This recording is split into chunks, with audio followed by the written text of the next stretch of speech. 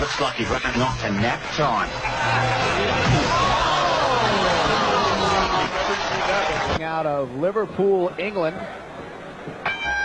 And his opponent making his pro debut, Brian Sutherland from Shelby, North Carolina, in the blue trunks. And Brian Sutherland knows nothing about boxing. He comes to this, he got into boxing because he was a street fighter, and he figured might as well get paid for boxing or for fighting.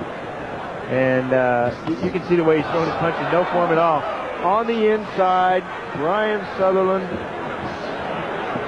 I think it's Kenny Rainford on the inside. The straight punches. Watch how Brian Sutherland just tries to throw anything that he can, flailing at his opponent. Rainford won 24 of his 25 amateur bouts in Great Britain. Turned pro with a third-round knockout over Aaron Nance last November and gets the right hand, and that stuns. Brian Sutherland is down, and that's it. Referee Chester Como retrieves the mouthpiece, stops the fight.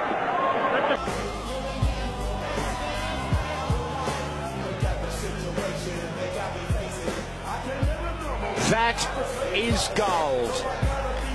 Pure gold. Good two-punch combination up high. 2 minutes into the opening round. Probably time to... It shows over there the Muay Thai grain. Which is why he's doing that. Yeah, that was low. Very. Zanapa happy doing what he's doing and not necessarily winning a whole lot. Shouldn't like. Oh, big overhand right by Zanapa. Walking into some big punches here. Too many big punches. Have a look at this. He's bombing away though. And once a Muay Thai fighter, always. Yeah. Oh. Sound asleep. That's it. That's a big victory.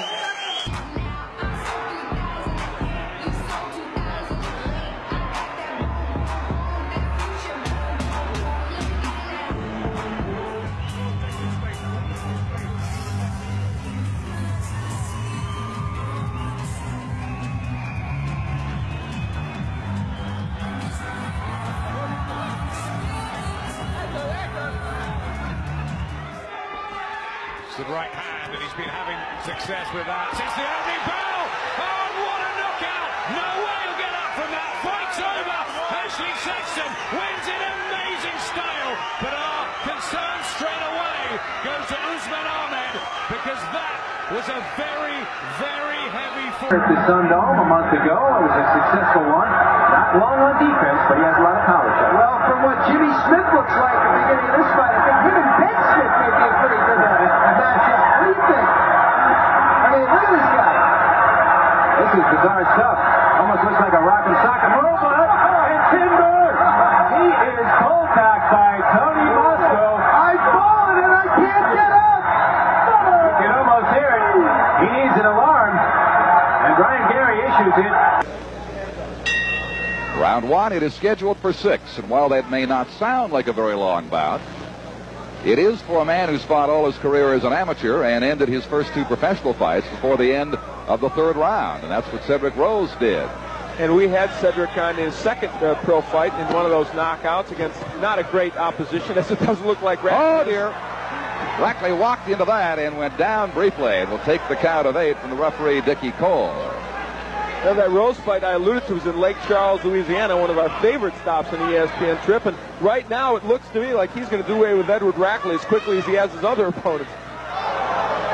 Rackley keeps on coming with those long arms. You talk about throwing a punch from Australia. He's throwing his from some other planet I don't know. Edward Rackley is not the most stylish fighter we've ever seen here on ESPN. I think we can say that. He's down again.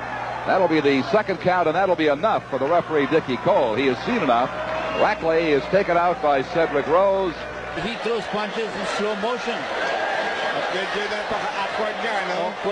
But he's a lawyer. He's a law graduate. Law graduate.